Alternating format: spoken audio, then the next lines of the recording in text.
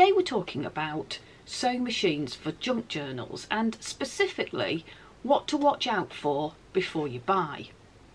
A couple of years ago I went and got one, so I bought this little beauty and I absolutely love it. I use it for so many different things. I add borders on tags, I've done fast flow stitching on the cover of a junk journal, and of course I've sewn around lots of pockets. I call it a game changer, but what do we really need to know before we buy one? 2 years on from buying this, there are definitely some things that I know now that I wish I'd known before.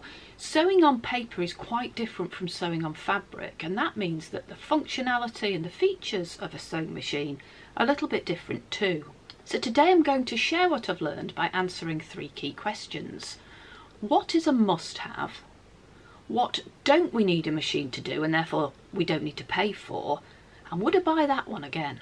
I also have some insight to share on what several other large YouTubers use when they sew on paper in their journals. So subscribe if this all sounds good to you, if you sew on paper, and let's have a look at my machine and see what we need. As usual on my channel, I have a page of tips which will be in Pinterest, and you can also take a screenshot. All I do is create a single page for each of my weekly videos and put them in Pinterest so that they can help you have a go at a project and not have to write things down. With this video today, I'm sure that whatever machine you use, you might know a lot more than me, and you may also disagree with the points that I make about stitches and what we need, what we don't need, and what to buy. I'd love it if you could put your points in the comments down below. Share what you know and let's all learn. And to answer those 3 questions, starting with what is a must-have, I thought I'd illustrate my views by using my hobbycraft MIDI, which I showed you before. This I've had for 2 or 3 years. It originally cost me £40. I looked on the website yesterday and they're currently listed as 45, having got about a £10 amount off. But I would say that although many of you I know are not in the UK, Hobbycraft is a UK company, this can be found in a similar guise on Amazon.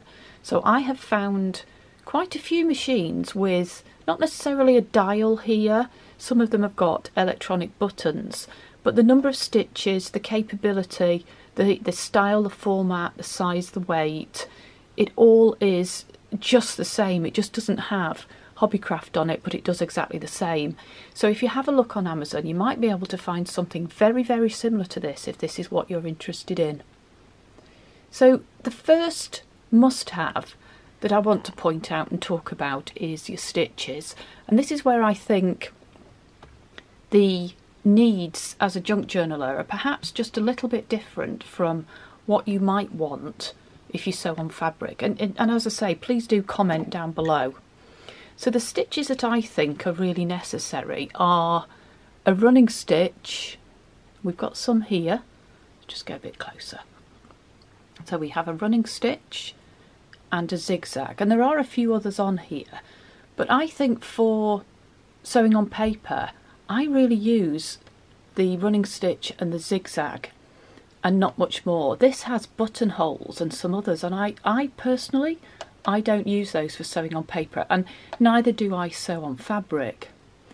So you want not only running stitch and zigzag, but you want them in a couple of sizes, and you can see that we've got some different sizes here. We've got quite a range, and specifically what you want is to be able to vary the width. See how these here are wider, and also the length, so the number of stitches that you get in an inch or a couple of centimetres. And on this machine the change to the stitches is incredibly easy too. So all I do is turn this dial here. It's got a lovely feel. I like the click, you know, when it's in place to the next position, and I can very, very easily just turn this and know that it's been done, know that it's gone to whatever the number is that's on this little illustration over here. In terms of details of stitches, I think you want certainly stitches that are not too small. I'm not sure I've ever used this really teeny tiny one here. You want stitches maybe this size and this size, because if you go too small, I find that if you're sewing around a pocket or sewing around a tag, particularly if you've only got a couple of layers of paper to sew, then you might end up tearing the paper. So definitely go for a machine that has got a range of stitch sizes so that you can choose what you want for the project that you're working on. I use zigzag a lot, and in terms of this particular machine, I tend to use number 2, setting number 2 for my running stitch, and setting number 4 for my zigzag. If I'm doing a snippet and I've made snippets with lots of little bits of paper, I might go for a 5 or a 6 going down that. And the reason for that is these are wider stitches, so it kind of moves through the paper a bit faster and makes your snippet come to fruition a lot more speedily. The other must-have is reverse, and on this machine I have it down here, so you can see I just press that down. So on this machine, in order to go into reverse, I have to maintain the pressure on this little lever. It's not, you can hear it pinging there, it's not too difficult to push down. There we go, we just go all the way down there, and then you let go when you want to. So you want running stitch, zigzag and reverse in terms of stitches, and for me that's the basic stitches. That's all, pretty much all I would want. I'd use reverse at the start or end of a piece of work, of a project. So I might be sewing round a journal card, so I'd do forward and backwards to begin with, or sewing round a tag, a bit of forward and backwards to give it some robustness and strength. So reverse is obviously absolutely necessary. And the other feature that I think I want to point out, I'll show you around here, is the speeds. So the speeds on this particular machine are low and high. The off button is just in the middle, so it's tucked around the end of it, easy to get at. I'll be honest, most of my projects, because they are making ephemera, I personally work on the low speed, and that works pretty fine for me. But as I say, if you're making maybe a long snippet, or you're going down the long side of a large pouch, I made one of those a while ago, you might want to go on the high speed. Alternatively, you might just be a highly competent sewer, unlike me, and want that to high speed. But I think at the very least you want to be able to go from a low speed to high, and you obviously want to be able to get at that button really easily. Another must-have, and I'm sure this comes with every machine, is your tension adjuster. So the tension adjuster on this machine is just on the top here, and I've probably found this to be the most difficult thing to get right, and as a beginner I think that's probably entirely reasonable. And any tips you have about setting tension, please put those in the comments box down below. So I vary it according to the amount of paper, the thickness of paper I have, and literally it's a dial, so you can see a number, and I'm learning what number is needed for which collection of papers, what sort of thickness of paper. So it's easy to get at, and I think that's what's important. And it's got quite a wide range, so this goes all the way to, I think it's about 9 or 10, and then you can play and you can bring it back. So I have played with that, and I needed to, because I wasn't getting it right when I started using this machine. I've also learned that varying the thread, which obviously goes on the top here, I've got a nice brown one in, the thread thickness seems to make a difference too. Let me talk about what I feel is the most important feature for me when choosing a machine. And again, this might not be what matters to you, because your machine might be in a static position, but this, just easily lift it with one hand and you can see the size of it. If I put my hand on the front of it, you can get a sense of how big it is. So I'm challenged for space, I think we all are these days. So this little beauty doesn't take up much space, and because it is just under 2 kilograms, I looked it up, I think it's 1.96, I find it really easy to move around. So when I make something, I lift it from on the little chest of drawers that's on the right hand side of me, and I put it down on my desk, and I find that really easy to do. And because it's easy, it means I use it more often. So if something's accessible as a tool, or maybe as one of our craft supplies, don't you find you use it more if it's something that's easy to get into use and to play with? So size and weight for me is important, but because I want it to be on my desk, I will need it to be maybe where I'm filming, I obviously also need the lead lengths to be good. So something to think about is the length of lead that goes to power your machine. So is that going to be long enough from where you want to sit it? And this one is about 1.5 meters. So you can see the quantity of cord there. And another aspect I think I will mention at this point in time, there's the foot, is having a foot that works for you. So this is very lightweight, and you get used to it, but it's a little bit binary. So it's a little bit stop-go, and I think if you had one of the more upmarket machines, the foot would give you a bit more of an analogue result, so you'd be able to vary your speed. I've watched a few other YouTubers and I've heard the machine speeding up. This one is a bit more stop and go. The foot is also, because it's light, possibly a bit more easy to sort of move around on the floor as you're putting your foot on it. So those are a few considerations too.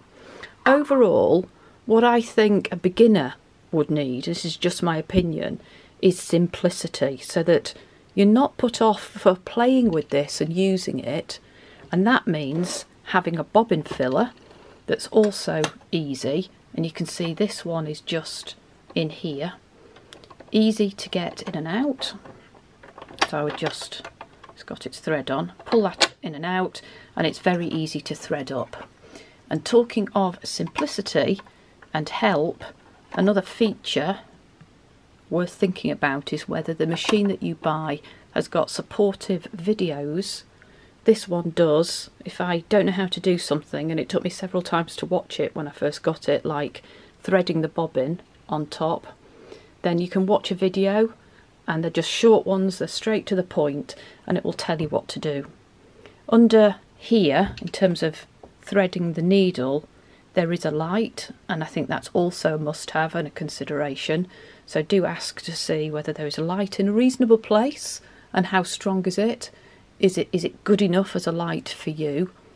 And overall, this is, I think it's a fantastic machine. Those are the must-haves.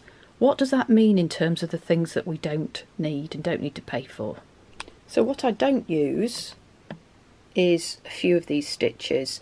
I did have a go at making an interesting masterboard with strips of paper, and I think I used some of these more interesting stitches on that, but to be frank, they don't really show up that well on paper. So I'm not sure that I would even need a machine that had those. I don't think, therefore, that you need some of those machines that have 57 Heinz variety of choices here.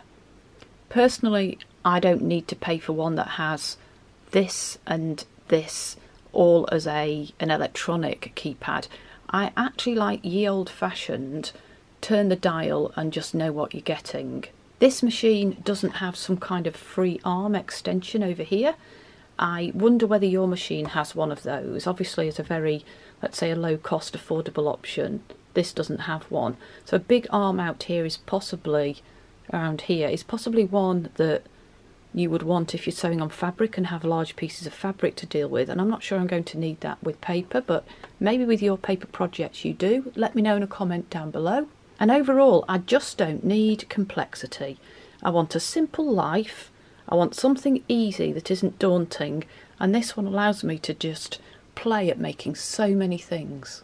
So I had a chat with a few friends here on YouTube, and they also told me what they use, and I thought it might be useful to just share and in fact see what we can learn from what other sewing machines some of these great YouTubers actually have and put to good use in making their ephemera and their junk journals.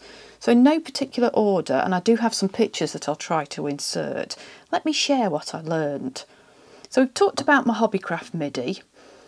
Tracy Fox, a great sewer of paper here on YouTube, has a Brother Inov IS55, and I hope that I've got that right. But she also told me a few other things. So she says that she has a spare in the loft for when it gets serviced, so that's a great idea if you can have one. And she thinks it's an Italian machine.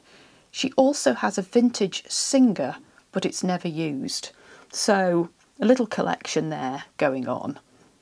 Speaking of collections, let me talk about Andrea Allen. So Artie Mays, I think I counted 7 or 8 that she confessed to having. She has a vintage Singer. She has 3 Jamomis, if I'm saying that right, including a quilting machine, a Singer MIDI, a Brother Inov ISV3 for embroidery, and a few more. Some are in the loft and some are at her sister's. Andrea, you've got a lot of sewing machines. Louise has a Bernina 1010, and she sent me a lovely picture of that. That came from her grandmother, as did Helen's, which is a Toyota, and they looked really robust. They look like they will go on forever. Barbara has a Toyota, and Tina has a Brother FS40, which she told me came from Argos, which is a shop here in the UK. Joanna Clough down in Australia, who does a lot of sewing, makes beautiful journals, has a Singer sewing machine. And just lastly, but absolutely not least, let me tell you what Gail said. So Gail has a Singer patchwork, which she says is not their most expensive model, but is a great workhorse. She confessed to rarely cleaning it. I hope you don't mind me saying that, Gail. But it just keeps going. And before this, she had a Singer from 1975, which she still has, and it still works, although it's resting these days. My conclusion is that we don't all have the most expensive, most new machines, but boy oh boy do we make some lovely things with them. So would I buy this machine again? I think my answer has to be a yes. And the reason for that is, despite getting more confident in using a sewing machine, just from practicing sewing on those pockets, I find the size and the weight of this one to be just absolutely perfect. I pick it up and I put it down on my desk, I move it around really easily. It's also not too big, and overall it's super reliable. And for those reasons, for me, this one works, but what works for each of us might be a little bit different. I hope this video helps you choose a sewing machine, maybe decide to keep your sewing machine, or how exciting, go and get one. And if you've enjoyed this video, then do subscribe and give it a thumbs up, because that really helps. And I hope to see you soon.